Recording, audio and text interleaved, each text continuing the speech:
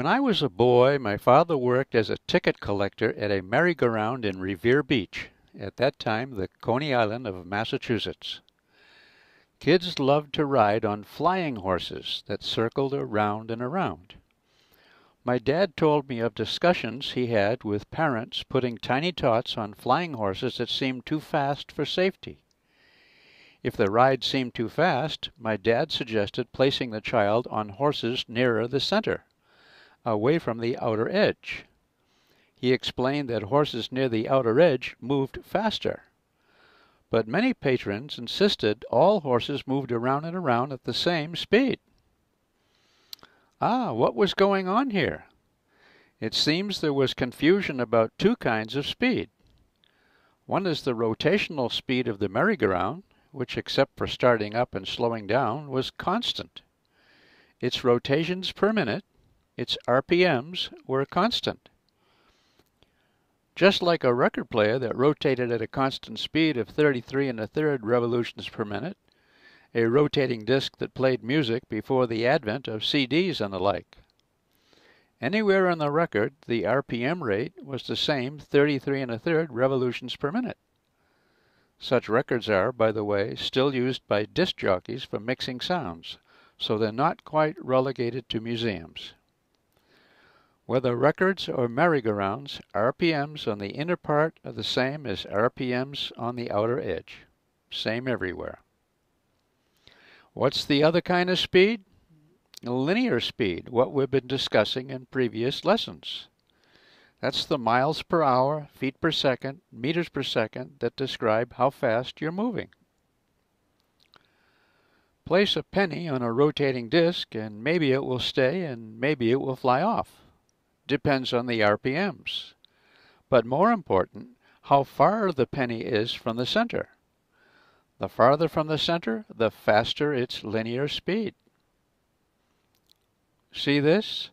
A penny circling near the outer edge moves a greater distance in the same time than a penny near the center when making a circle.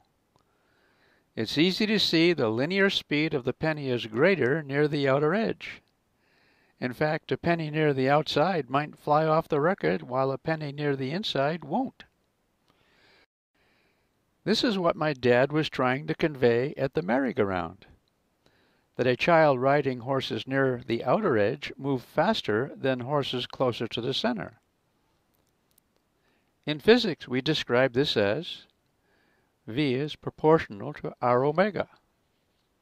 Speed v is directly proportional to the radial distance r from the center multiplied by the RPMs.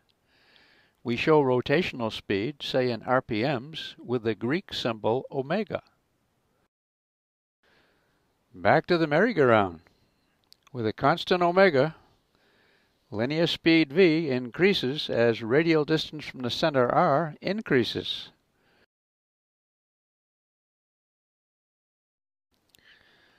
Look at this.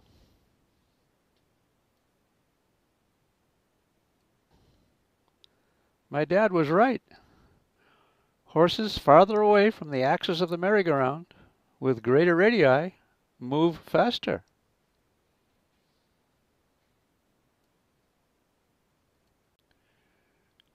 Greater radius r, greater linear speed v, with RPMs omega, the same. Talking about merry-go-rounds, rotational motion, and record players reminds me of discussions in the old days in Miami, Florida, with sign painter friend Burl Gray. One of the many puzzles he posed to me while painting billboards had to do with record players. Not the music they produced, but the mechanics of a rotating turntable. Burl was interested in what would happen if a small object such as a marble were placed on a record while rotating. He knew it would soon leave the edge, but he wondered about the path it would follow. Would the path curve? Would it be a straight line? And in what direction would the path take? To make the puzzle more interesting, Burl suggested the record have a heavy bar resting on it so that the marble or sliding object would be guided along a straight line before flying off the edge of the record. We enjoyed puzzles such as this while we painted daily. I ate it up, while other painting partners of Burl's had no use for such discussions. Burl and I became good friends, and our friendship continues to this day. Well, Burl's puzzle called for an experiment. I decided I'd impress my new friends and do the experiment. For I had a small record player at Miami apartment, which I'd place on the floor. Then I'd place a cooking utensil on it to act as the bar that Burl suggested. Then I'd watch to see the path of a marble as it rolled from the center off the edge. Furthermore, I'd do something really nifty.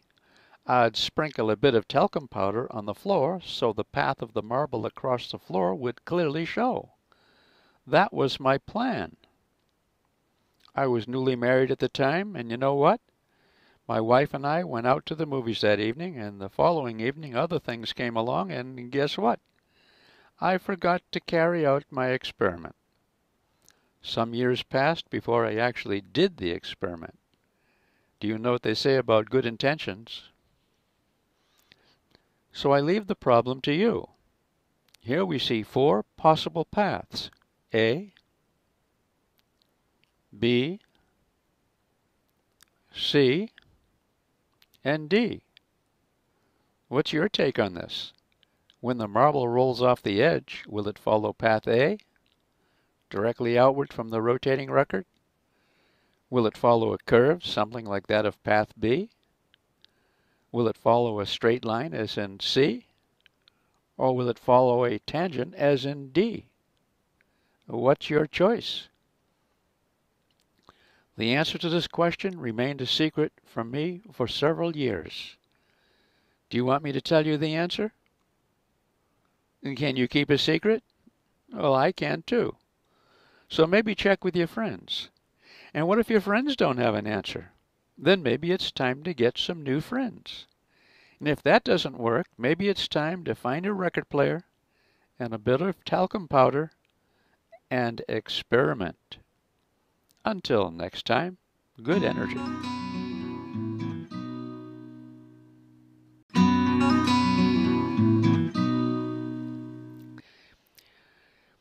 Nellie Newton whirls an empty tin can attached to the end of a string in a horizontal circular path. The pull she exerts on the string keeps the can circling. Any force directed to a fixed center is called a centripetal force. Centripetal means center-seeking, or toward the center. Earth's gravitational pull on the moon is a centripetal force, as is the electric force that pulls electrons in circular paths about atomic nuclei. Centripetal force takes many forms.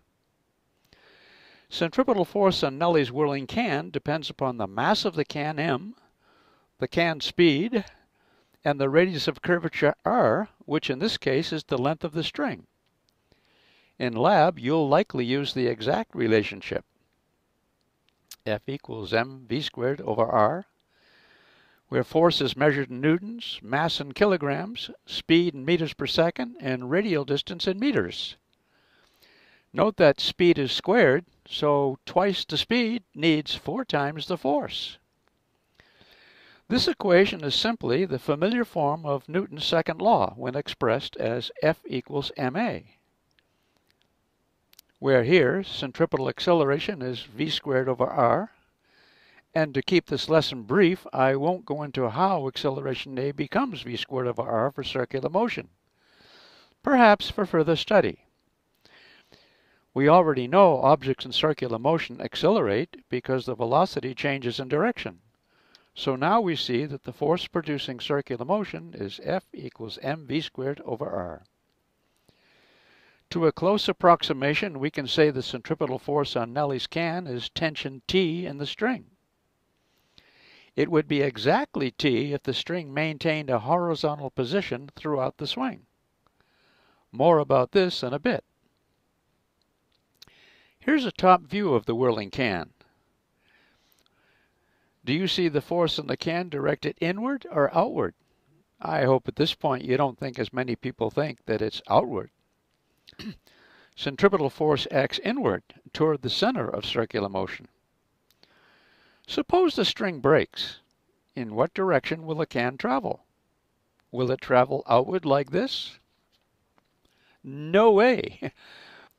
With no force holding it in a circle, in accord with Newton's first law, it will move in a straight line that is tangent to its path at the moment the string breaks. In fact, we say the velocity of the can moving in a circle is tangential velocity that is tangential to the path. Consider an automobile driving on a muddy road. If adhesion of mud on each of its spinning tires is not great enough to hold mud on the tires, that is, if centripetal force is insufficient, mud flies off. In what direction? I hope you didn't say radially outward, as many people think. The mud flies off in straight line tangents to the tire surface. The green arrows show the tangential directions. Here's a top view of a car rounding a curve. The path is part of a circle, so there's got to be a centripetal force on the car. What kind of force comprises the centripetal force? Can you see its friction between the road and the tires? I hope you agree. We ask how much friction? We then apply the equation for centripetal force. Here, italic F stands for friction, M is the mass of the car, V is its speed, and R is the radial distance, the distance to the center of curvature of the road. If friction is too weak, then the car will skid from the curve. Here's an interesting question. Can a car be driven along a curved road if there is no friction between its tires and the road surface? The answer is a delightful yes, if the road is properly banked. Let's look at the principal forces acting on the car when there is no friction. That's its weight, mg, and the normal force, N. Recall that the normal force is always at right angles to the supporting surface. We indicate the radial distance with a green line. Now here's the interesting part. There isn't a force acting directly toward the center of curvature of the road. So maybe there's no centripetal force? But consider vector n. Aha! Vector n has a vector component along the horizontal and toward the center of curvature. It is this component of n that we call n sub x that produces the centripetal force to keep the car on its curved path. When n sub x satisfies the equation mv squared over r, no friction force is needed, none. The car would make the turn even if the road surface were slippery ice. And what's n sub y? Since there's no vertical acceleration, the magnitude of n sub y equals mg. Yum! Want to reduce tire wear when driving? Then drive on curved roads that are banked. Often you'll notice proper speeds posted for banked roadways. These speeds are calculated by engineers who work the angle of bank into the centripetal force equation. In the calculations, mass m cancels, so when you drive at the posted speed, whatever the mass of your car, you'll sail around the curve as if friction didn't exist. Next time you're riding on a banked road, think physics. Let's return to where we began, to Nellie. We said the tension T in her string was approximately equal to the centripetal force needed to keep the can moving in a circle. Why approximately? Because the string really isn't horizontal. Even for higher speeds she can impart to the can. Note that vector T points a bit above the horizontal. So the needed centripetal force is the horizontal component of T that we call T sub x, which does lie along the radial direction. We can go further. How about the vertical direction? Since there's no vertical changes in motion, there has to be an equal and opposite force to counteract downward mg. That comes from the vertical component of T, T sub y. Is this yum or what? So the two vector components of T are quite intriguing. As said, the horizontal component supplies the needed centripetal force, and the vertical component equals the magnitude of mg. This is particularly important when the tension vector is even farther from the horizontal, like in this conical pendulum. And that's yum too. I want to leave you with a question. If Nellie shortened her string to half its length, but kept the same speed v for the whirling can, how would the tension in the string be affected? Until next time, good energy.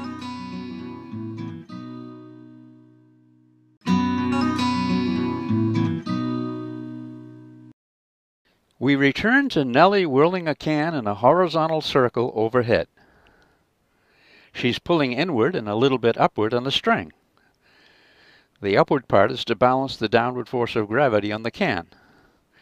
Very small.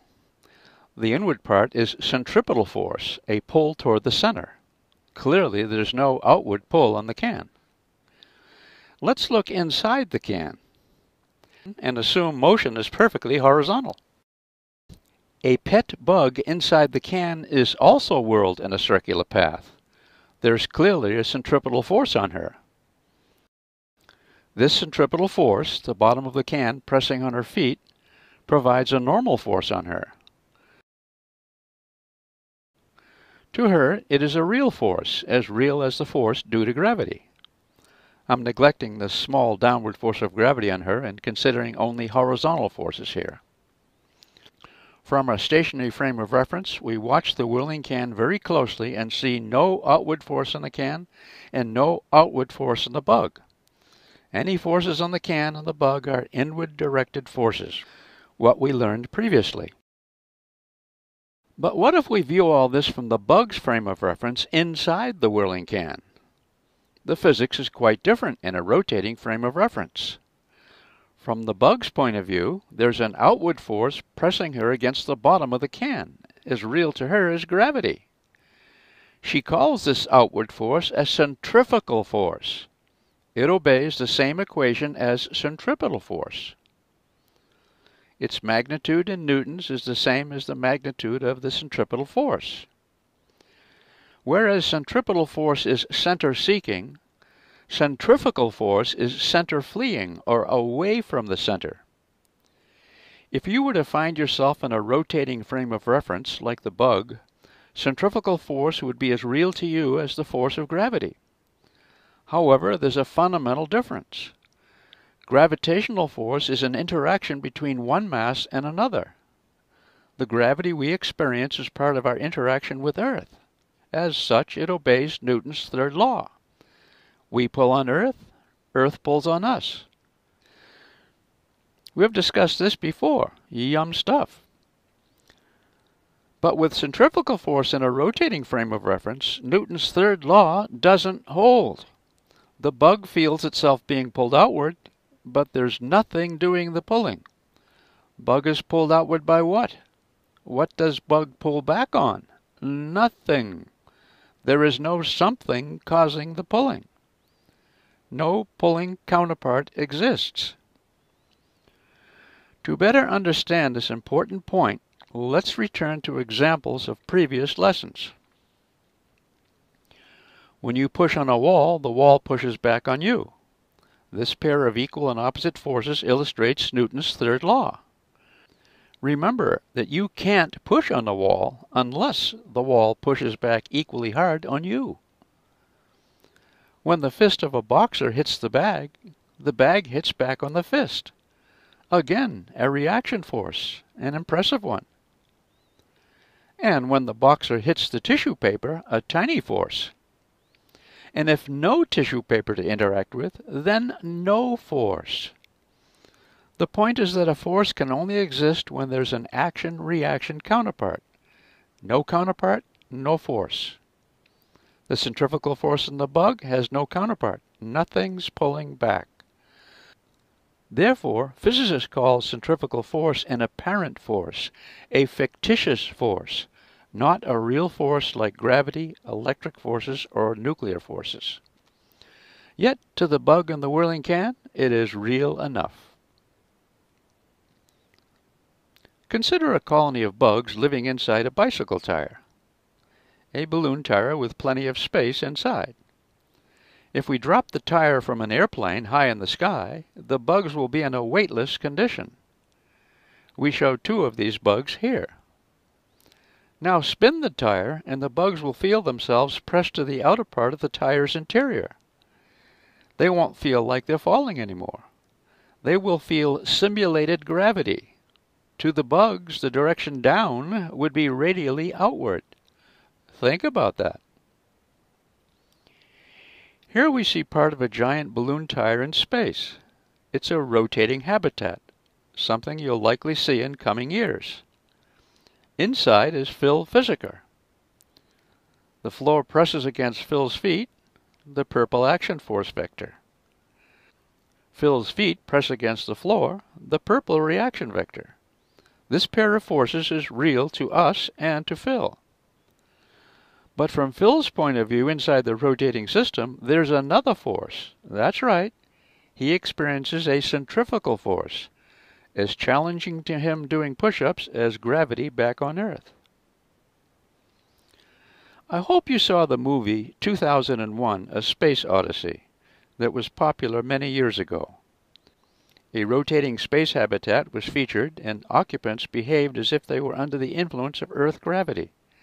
That's because the spin rate was just right to provide a centrifugal force equal to mg for each occupant. Simulated gravity. Amazing. I want to leave you with a question. First, we live at a time before the advent of rotating habitats in space. Inhabitants of today's satellites are in a continual state of weightlessness, which eventually creates problems for the human body. Suppose a satellite is attached by a strong cable to a massive boulder, perhaps an asteroid, with both satellite and boulder revolving about the center of mass of the satellite-boulder system. My question: how much centripetal or centrifugal acceleration should the satellite have to provide occupants with Earth normal weight? Defend your answer. Until next time, good energy.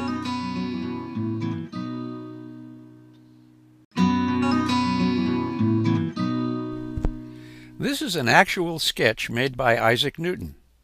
It shows the paths of a cannonball fired at different speeds from the top of a hypothetical mountain. Newton asserted that if fired fast enough, so the curved path of the cannonball matched the curvature of Earth, it would fall indefinitely. Here's a similar sketch.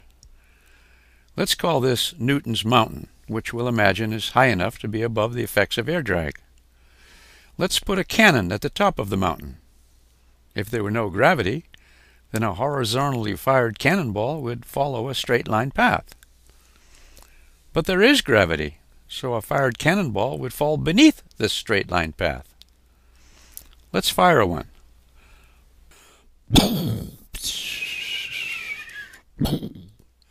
Little higher speed.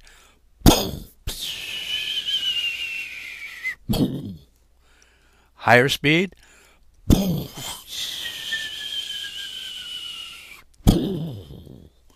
Let's fire at really high speed.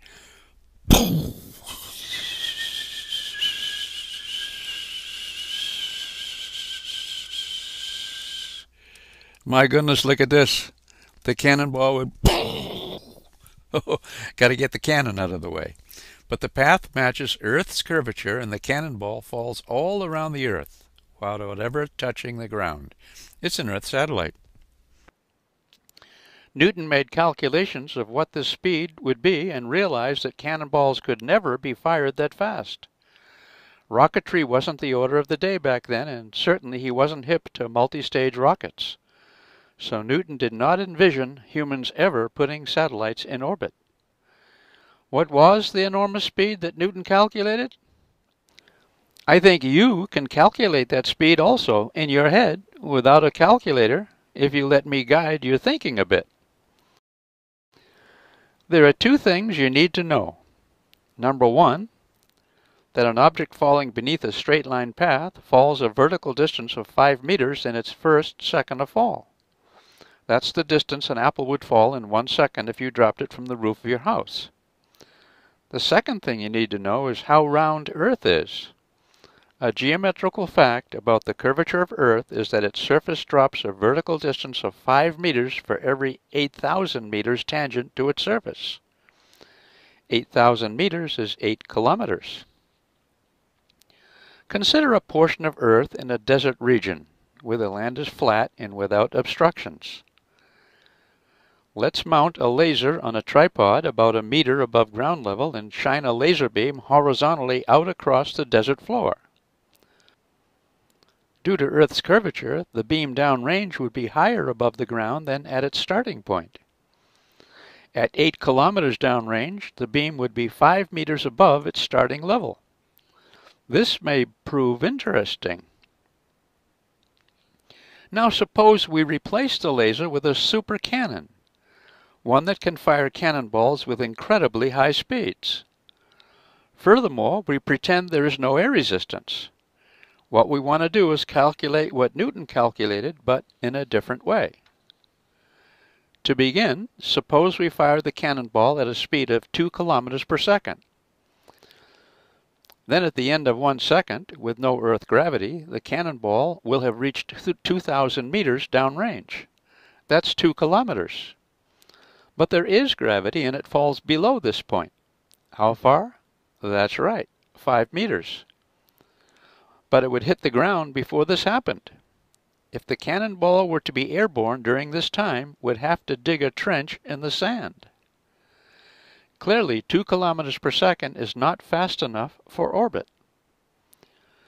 Let's fire the cannonball at twice the speed, at 4 kilometers per second. This time, the cannonball travels 4 kilometers during this second.